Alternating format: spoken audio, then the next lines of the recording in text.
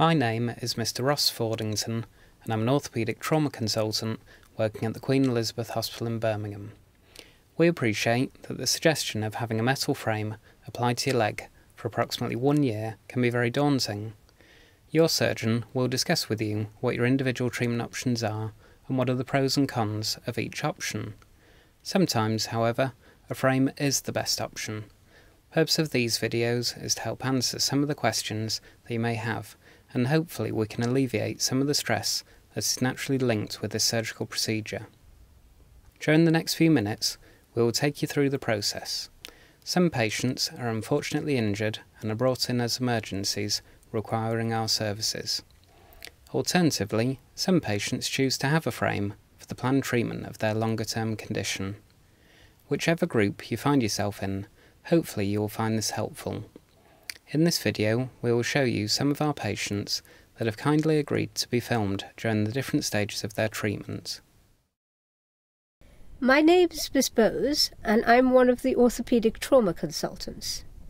If you sustain a significant injury that requires this sort of treatment, you may either have been admitted directly to us at the Queen Elizabeth Hospital, Birmingham, or you may have been transferred to our care from another hospital.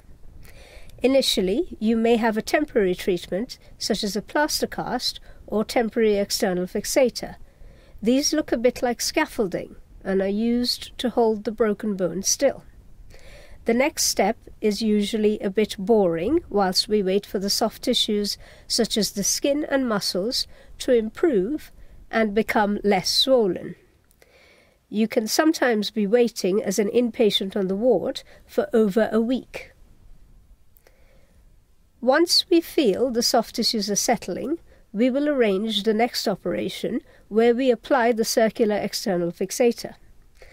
This is a stronger frame that allows you to walk using your broken leg.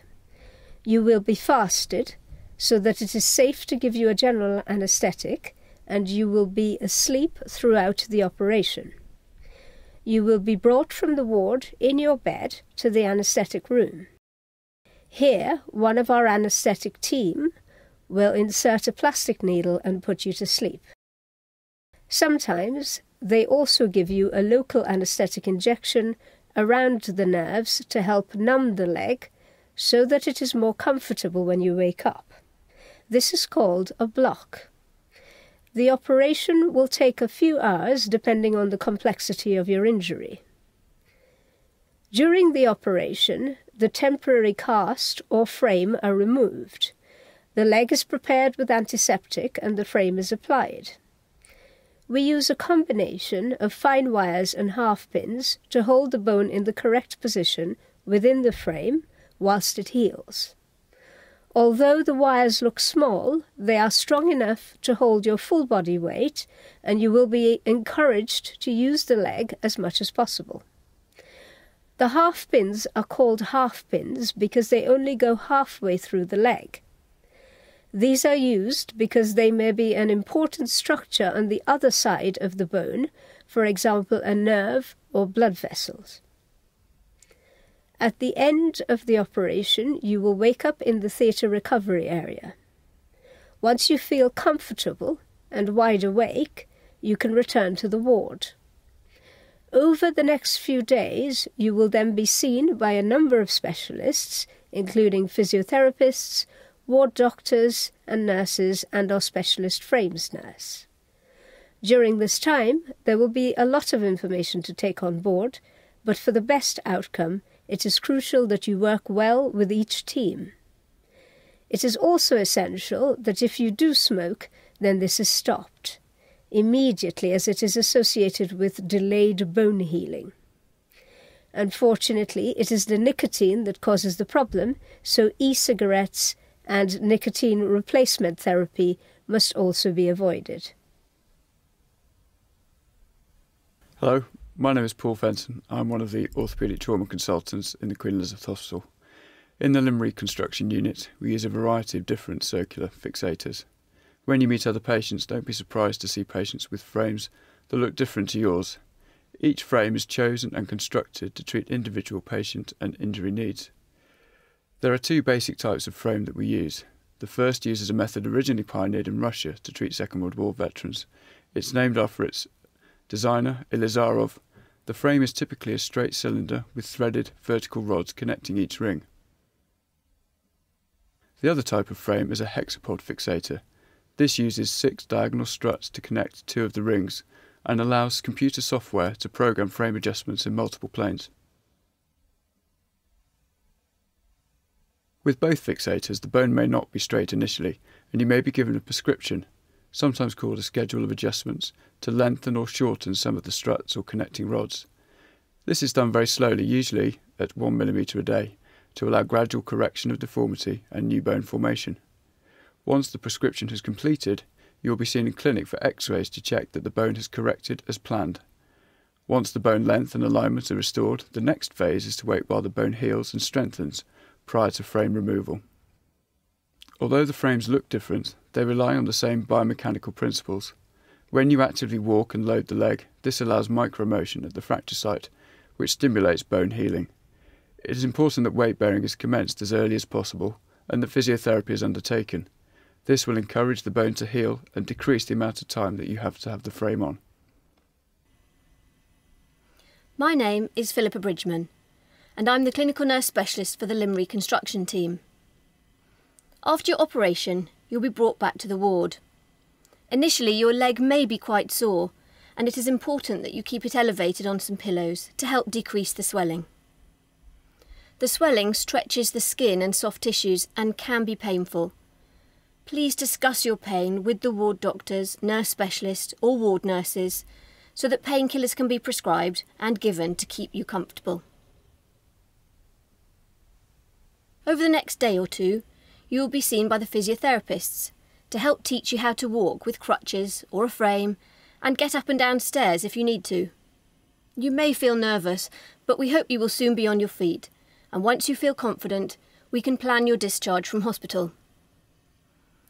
The occupational therapists will discuss any home adaptations you might need, such as a stool to rest on in the kitchen or bathroom, or even having your bed brought downstairs initially.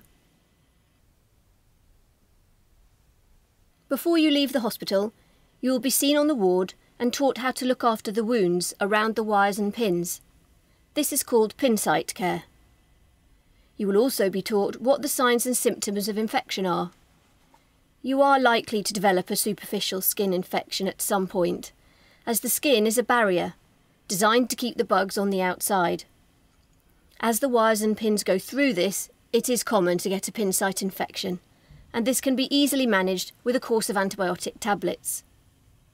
It is therefore important that you know what to look for and what to do. We've made a separate video that will explain pin site care in more detail. Although you were discharged from the hospital, if you have any concerns, then please get in touch with the nurse specialist or one of the team so that we can work together to try and resolve any challenges you face as soon as possible. You will have regular appointments with the surgeons or nurse specialist in clinic, and you will be assessed by the physiotherapists to agree a treatment plan. When you are ready, you'll be encouraged to attend the limb reconstruction physiotherapy class, held in the outpatients physio gym. This will allow you to work on strength and range of movement at your joints, and ensure that you're doing your exercises correctly. It can also help to get support from other patients that may be further into their treatment. For example, strategies for living with a frame, such as what clothing can be worn or adapted to fit your frame. Occasionally, patients can feel anxious, distressed, or depressed even, or perhaps just not their usual self. This is normal and can be quite common in people undergoing the sometimes long limb reconstruction process. Being involved in any trauma or accident can also be worrying, particularly if you were seriously injured, so it's not uncommon to be affected afterwards. Usually, these feelings go away over time. Even if you don't feel like talking about it, it might be helpful to talk to friends or family about how you are feeling. You can also speak to the clinical nurse specialist or another healthcare professional, such as your GP, about getting some extra support if you need it. This could be a psychological therapy service, such as Birmingham Healthy Minds, which you can also refer yourself to via phone or text. Even if you're thinking you don't want to bother anyone, just let someone know if you're struggling. Ask yourself, what would you do if it was a friend or loved one that needed your help? You'd probably be happy to help them. So don't feel like you're on your own, and remember, we're here to help you if you need it.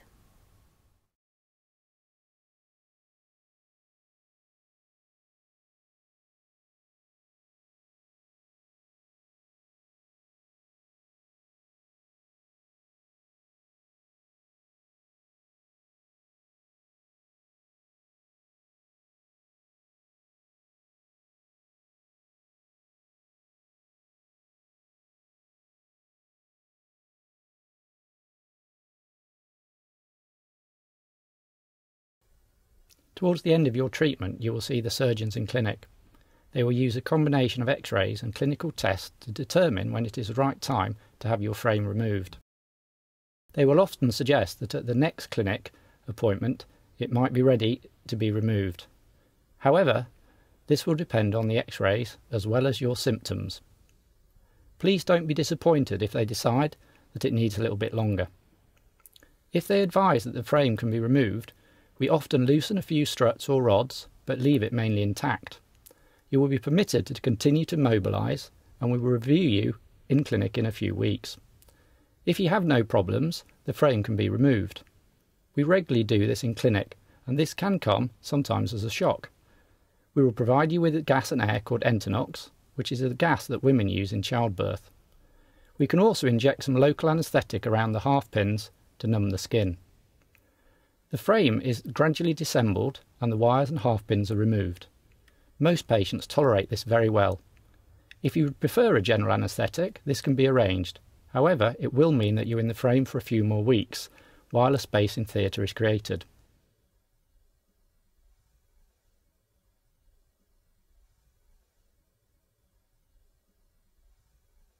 Once the frame is removed, you will be provided with either a cast or a boot to give it a little bit of protection, while the bone continues to solidify.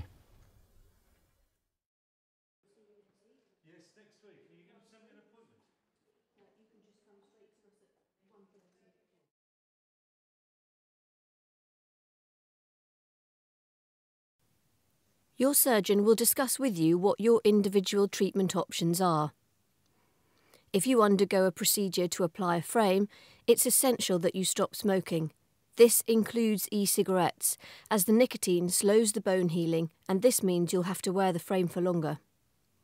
A variety of fixators can be used, so yours may look different to other patients. It is likely you will have the frame applied for several months, and quite often up to 1 year. Some frames require small adjustments to help straighten the bone, and this may be as often as 4 times per day. You will learn how to clean the wires and pins of the frame and prevent them from becoming infected. When ready, you will be encouraged to attend the physiotherapy exercise sessions. To help us assess the bone healing, you will be x-rayed at most clinic appointments. Towards the end of your treatment, the frame will be gradually loosened to test if the bone is ready for the frame to be removed. When the frame is ready to be removed, it will be disassembled in the clinic and the pins and wires removed. We then use a cast or boot to provide a little bit of support while you get used to not wearing the frame. Thank you for watching this video. I hope it has answered some of the questions that you may have and also given you a clearer understanding of what frame treatment involves. I would like to thank our patients that have allowed us to film them during the course of their treatment. These videos have been generously supported by the Queen Elizabeth Hospital charity, and I'd like to thank them on behalf of the Reconstruction team.